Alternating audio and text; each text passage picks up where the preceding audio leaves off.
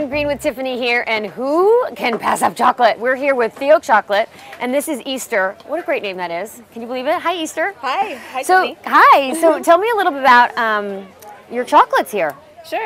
This is Theo Chocolate from Seattle. All organic ingredients, all fair trade. Good stuff all around. Now, what is fair trade? Because I see that a lot, and I don't necessarily know exactly what that means when it's written on the labels. Sure. Basically, we try to make sure there's no slave labor, no child labor. Make sure there's money going back to the community, building education, and just all around a great thing for a product to be, And is that something that's common in the coffee?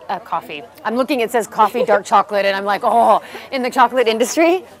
You can find it, in some of the major, I said coffee as well, chocolate makers. But, for us, we just try to make sure we're doing a high quality product and, making sure we're 100% behind it and being very progressive in that way.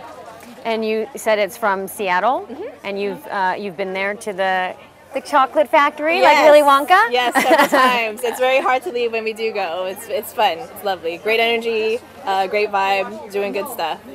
Nice. And where did you say your last kind of chocolate was coming from, or? Eastern Congo, actually. We just got a batch from Eastern Congo. Eastern Congo. Who would have thought, right? How does that relationship even get started? It takes time and work and effort, and basically we just make an introduction to these farmers and just kind of build it from there. Get a good feeling from where we're sourcing from, and we know that they're doing something great for us, we're doing something great for them. It's just an overall great thing.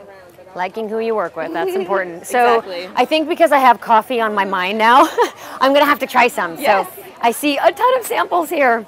If you left me back here by myself, they'd be gone. So, what can I try? Yeah, you can try anything. Is this the coffee? That's the coconut. That's the coconut curry. Actually, I have the coffee. Yeah. Coconut curry? Coconut curry. Yes. Yes.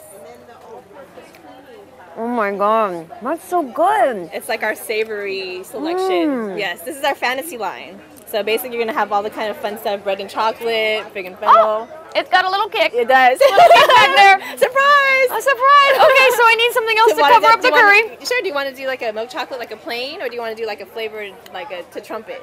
Trumpet. Let's see. Let's try orange, maybe. Okay. There you go. Okay. I don't do spicy very well. Orange. You probably taste the orange more because you have the curry on your palate. Oh my god, it's so good. Wow. These are great chocolates. Do you want to end with like a sweeter note, or are you? You don't have to ask me twice. Let's see the hazelnut crunch. This is actually a very popular flavor. Ooh, I like hazelnut crunch. Toffee Yummy. pieces, milk chocolate. Oh, that's delicious. Oh my gosh. Where can we find you? We are at Whole Foods. We're also at Gelson's, online. Online, we have a directory, so you can find us like at little cafes all around LA as well. That's so great. And it's theochocolates.com? It is. Theochocolates.com. This is Easter. Thank you so much. Delicious. We'll see you next time on Green with Tiffany.